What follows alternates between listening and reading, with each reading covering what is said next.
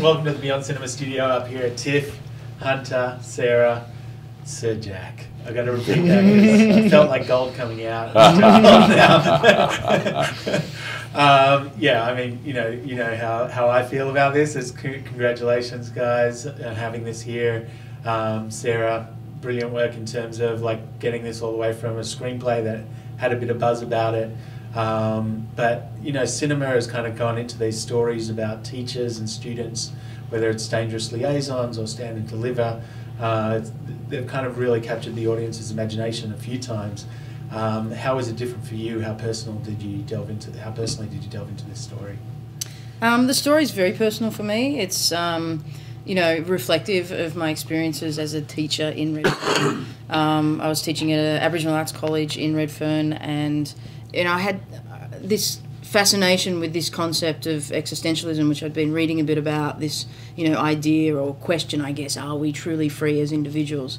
And when I was teaching at this college, my students and friends seemed to be about as far away from this concept of personal freedom as I could imagine. So, yeah, the story really came about through wanting to truthfully tell a tale that asks that question, that poses that question, and through the character of Liam, you know, see exactly what happens when we place a character in front of these obstacles. And how early on did you know that Hunter was your Liam?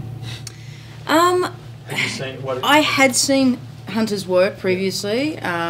He did a short film, I think is the first thing I saw that you'd done, which is the Jan Jans. And I was doing quite a bit of work for NITV at the time as well, and you know, managed to orchestrate some situations that Hunter and I would work together.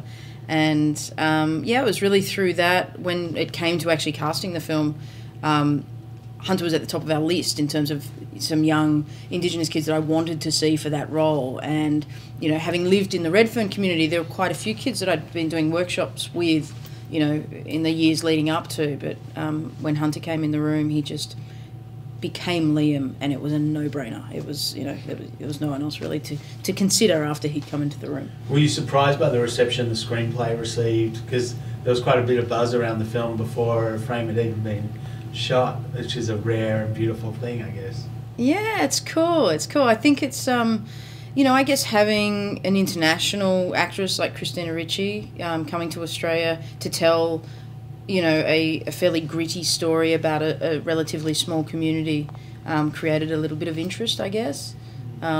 Is that who you would have picked to play yourself in an ideal world? Well, I'm pretty lucky, aren't I?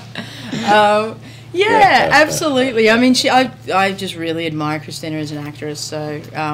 you know, you talk about a lot of different actresses when you go through that casting process, and, you know, what was more important than anything is that we, as the audience, believe that she belongs in Redfern, or that she would, you know, be in that situation teaching at a you know, very multicultural school in a tough neighbourhood.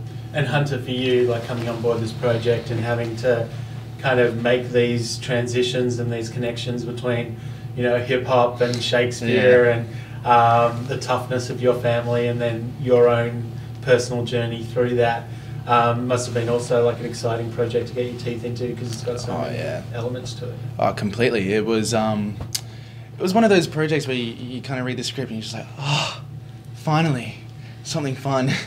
Oh, I don't have to kill myself at the end of this one. Yeah, sweet. And the funny thing about the subtext is with the Shakespeare, I always respected and knew Shakespeare, but with this piece, I actually, because of Liam, I had to delve into the subtext and actually kind of write, and she told me to write what you think those lines say, and that kind of was a huge learning curve.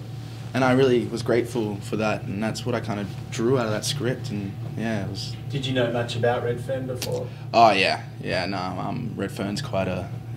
it's been in my past. Not so much personally to myself, but a lot of friends and cousins, yeah. Because it's transitioned a lot too over the last few years. Oh, yeah, well, they're all kicked out.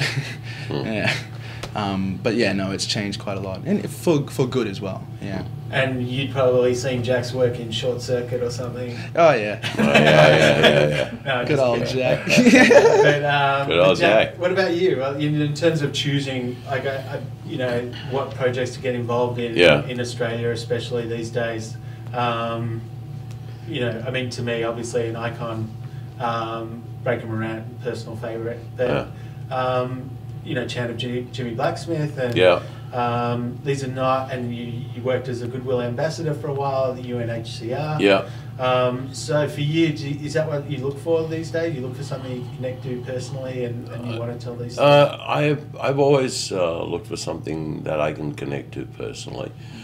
It doesn't mean that it has to reflect an experience in my own life, but there is a humanity there available to me in the role. But what I connected to was the humanity in this entire script. When Sarah first showed me this script, it's about 4 years ago, I said we have to make this. I worked in a couple of short films with Sarah, but this script from the word go, and it's a lot of things in it. It transcends it being a piece out of the ghetto or a piece about Indigenous Australia. It's a piece about humanity. I mean, Shakespeare used an ancient tale to tell his tale. This is, I mean, Hamlet's not about Denmark or Elsinore. It's about the people, and this isn't about Redfern or the block so much as it is about the people as well. And the person that takes you there has always been this central character that is played by Christina. This person who comes in from the outside and takes us through this world and reveals what's it. It's beautifully written. It's a piece of writing that is attractive in the first place, and as you know, won an award, as you said, simply as a script before it was made. It's well worth making. I took one look at it, I said, we got to make this picture, and here we are. Ain't that great? And you get to make it in Oz. Yeah. So is that for you, is that important these days too, the location of where a film's being shot? Do you have favourites? Not really. Not really. I think it can be made in a room anywhere in the world. If what's there is worth saying and you're in the company of good filmmakers, let's go do it. Fair enough. And there's like I mean, I know, like, you know, obviously you've got some famous recordings of poems all the time, and involvement with Man from Snowy River, and and having all these elements, even hip hop and stuff like that. You know, it's just another form of poetry. It's fabulous. It is another form of poetry, and the to be or not to be speech is made incredibly relevant, incredibly available to a younger generation through Hunter's presentation of this character Liam, for whom those words mean something right here and now in his life, in that place in Redfern. It's relevant to the here and now, it's relevant to the young, and it's an eternal tale. People, one of the scenes that is my favorite of mine is with him telling his dad in prison that he's never going to be like him. I get tears every time. I've seen it 5 times, I get tears. And people who know nothing about Redfern, who know nothing for that matter about Shakespeare or the rest of the story and where it's set, at that moment they will have tears in their eyes, because it is a moment between a child and a parent that is relevant throughout the world. It's a heartbreaker. It's beautiful. And at the end of this tale, there is a redemption of the young couple kissing. They finally get that together. I couldn't, you know, it's like all of this stuff talking to each other. Come on. It's fantastic. Talk about like coming full circle, or that sort of resolution for you, Sarah, in order, like, world premiering at Tiff in Toronto, this story that, you know, started as a seed back in Oz. What's that like for you, just on a personal level inside? Personally, it's been such an emotional journey for me, because, you know, writing this script many years ago, you live with these characters inside of your head for so long. And so, you know, during different stages of production, you start putting faces to the characters during casting, and they become people, and then the story. And to me, I guess, premiering at Toronto has been, it's almost like the icing on the cake. You know, it's the last stage where you can actually, you know, share that experience with an audience. And I sat in with the audience last night, and to hear people sniffling around me at certain moments and then laughing in certain moments, it was just, you know, a huge relief that this story, you know, has resonated. Well, congratulations on it. Thanks for spending a few minutes with us up Thank here. you It's a very pleasure much. having you in. Thank Thank you. you, Elliot. Thank you. Good on you.